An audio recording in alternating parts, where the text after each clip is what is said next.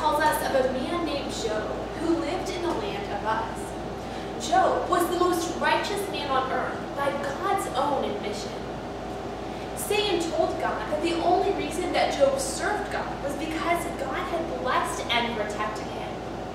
Satan asked permission to take away all of Job's possessions. In a moment's time, Job lost all of his possessions and his children. Job responded by saying, "The Lord giveth, and the Lord hath taken away. Blessed be the name of the Lord." So Satan then told God if he had permission to take away Job's health, that Job would curse God.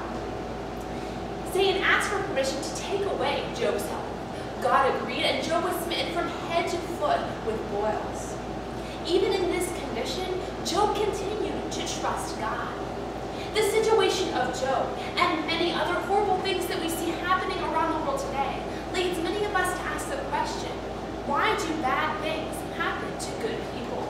This is the question that I will be answering for you today in 3 main points. Bad things happen to good people to reveal God's power, to test our faith, and to ultimately cause good in our lives. Let's look at my first point.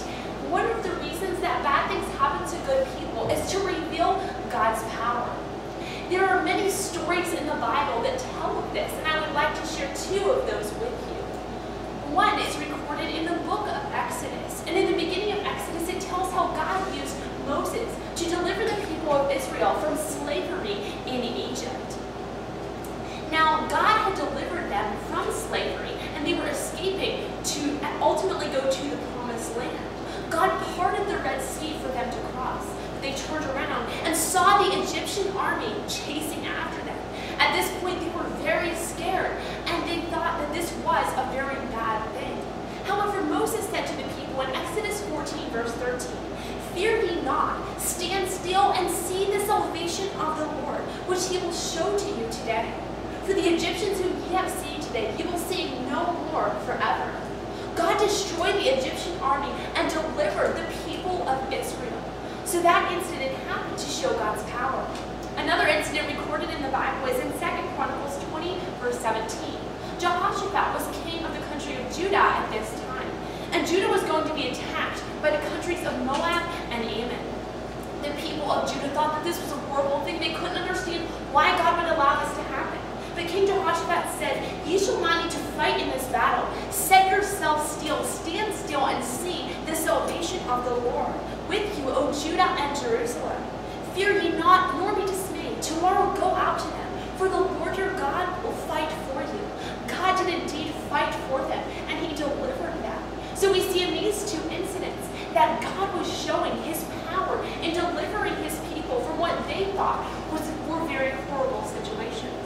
Going back to the story of Job, God showed his power to Job by asking him a series of rhetorical questions in order to show Job that he was in control, that he was almighty. The second reason that bad things happen to good people is to test our faith. 1 Peter 4, verses 12 and 13 says, "Beloved, think it not strange concerning the fiery trial that is about to try you, as though some strange thing had happened unto you. But rejoice, inasmuch as ye are partakers with Christ's sufferings, that when his glory shall be revealed, ye may be glad also with exceeding joy." So we are actually not to think it strange when bad things happen to us. One of the reasons they happen is to test our faith and to make us stronger. And Christ told us that we would be partakers of his sufferings. He suffered, and so we, like him, are to walk in his steps. And when bad things happen to us, that's to test our faith and to make us stronger in the end. James 1, verses 2 and 3 says, "My brethren, count it all joy when you fall into diverse temptations, knowing that the trying of your faith worketh patience."